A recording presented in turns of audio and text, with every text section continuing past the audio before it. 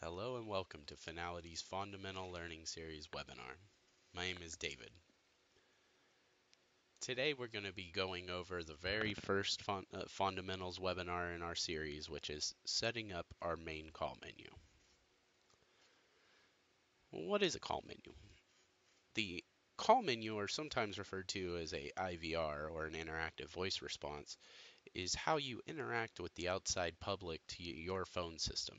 Basically allowing people the options of key presses or different functions will route calls in different ways depending on how we set them up.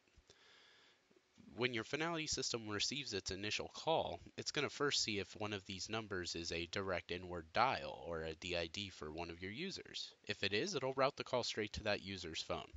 Otherwise, if it's an unassigned phone number on your system, basically a valid number that is not set up as a direct inward dial for a user, it's going to go through this main call sequence, or our IVR.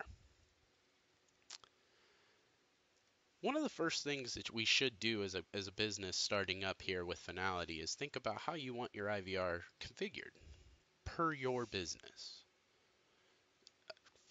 IVRs can be extremely flexible and it could also be extremely rigid. It really depends on you. I would say the flexible side is more where the call routes straight to a administrative assistant or some sort of an inbound operator.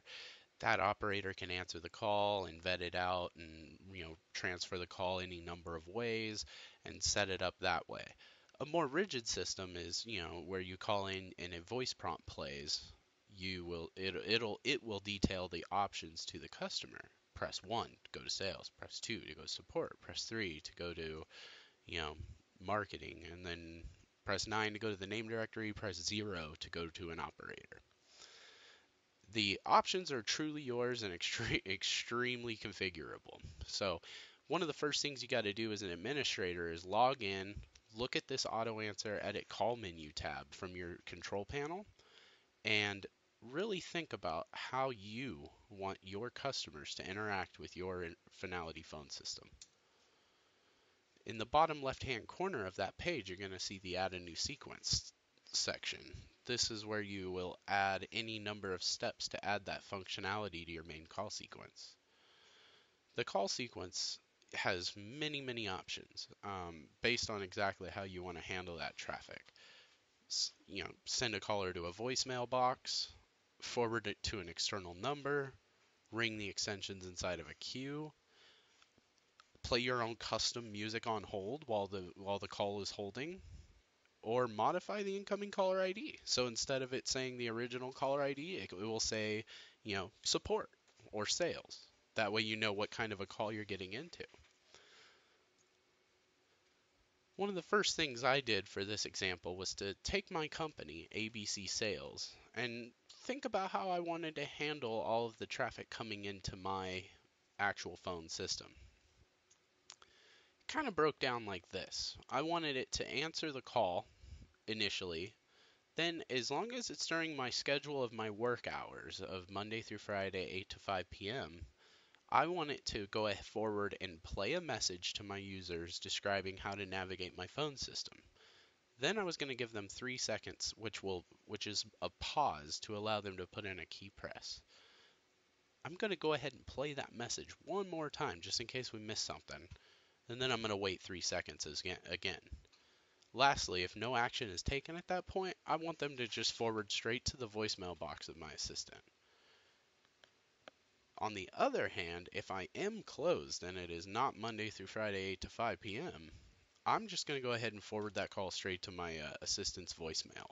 That way, he or she can get it in the morning and appropriately vet out that call to the appropriate party, and we can get back to that person as soon as possible. Let's go ahead and start the actual configuration of this setup. So under the auto answer tab in your CP, you'll see that there is the edit call menu, but there's also scheduler. Under scheduler, I'm going to create that schedule of Monday through Friday, 8 to 5 p.m. It's going to look something like this. I typically call it business hours, date range Monday through Friday, time range 8 a.m. to 5 p.m. And don't worry, this is going to respect the time zone that you have set on your server. So if you're in Eastern time, it'll be in EST. If you're on Pacific time, it'll be in Pacific Standard Time. So you have to take that into account when you start to think about the times that you choose for these hours. Now we need to create a sub-menu. So we've got our business hours, and we need to route these calls to our open hours sub-menu so that we can set up our voice prompts and our delays and for the customer when they call in while we're open.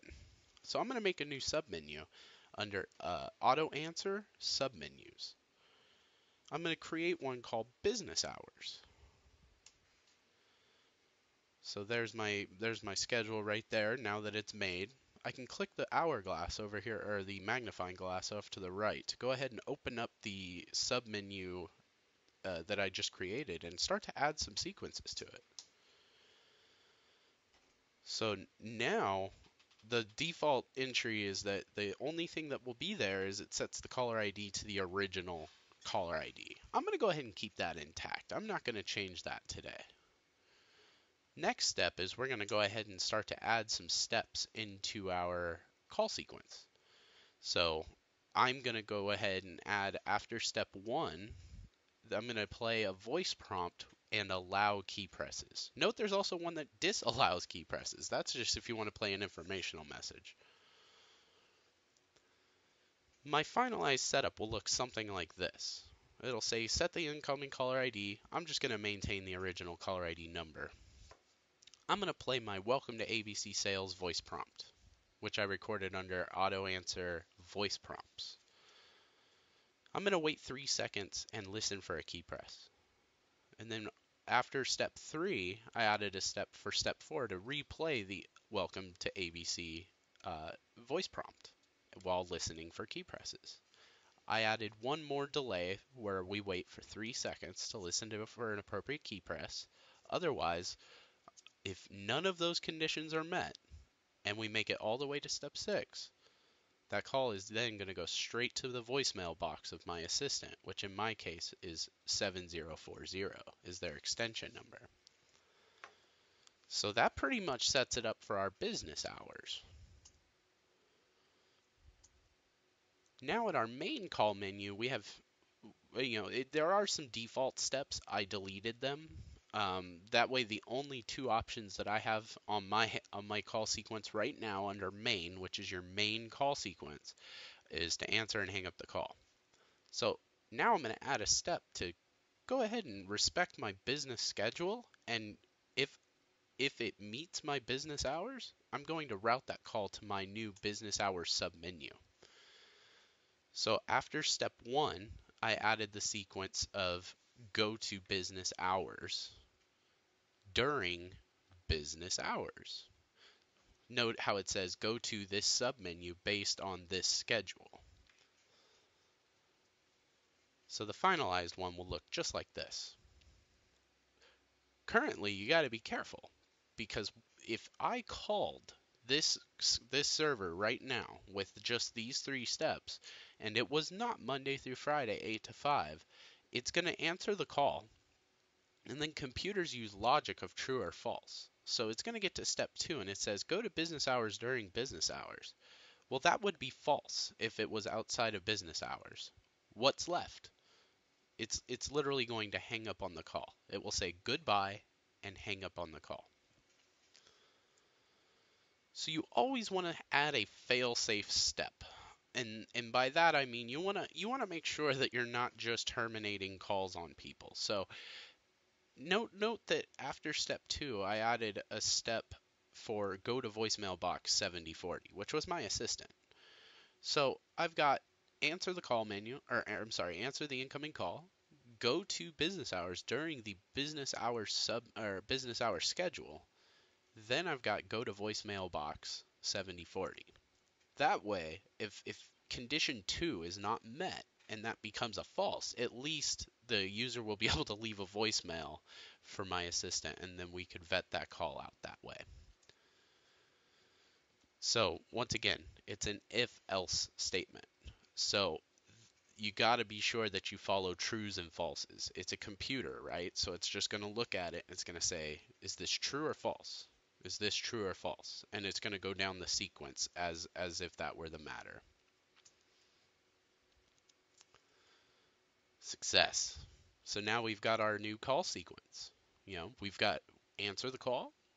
During our scheduled business hours of 8 to 5, Monday through Friday, we're going to play our message, which will detail how we want to navigate users through our system. We're going to wait 3 seconds. We're going to play that message again in case they missed it. We're going to wait 3 more seconds. And then we're going to send them to the voicemail box of our assistant. Once again, if it's not Monday through Friday, 8 to 5, then they will go straight to the voicemail box of our assistant. And then that way we can vet out the calls internally. I hope that you enjoyed, and I hope that this is helpful. I'm going to go ahead and publish this with a link to our our Fonality Zendesk knowledge base so that you can review it at any time. Also, feel free to use the comments section to post questions or comments, concerns, anything like that. Myself or one of my senior technicians will be monitoring it, almost treating it as a forum. So please do feel free to post your ideas there, and we hope to see you next week for our how do I configure our IP phone or basic IP phone troubleshooting webinar. Thank you and have a wonderful day.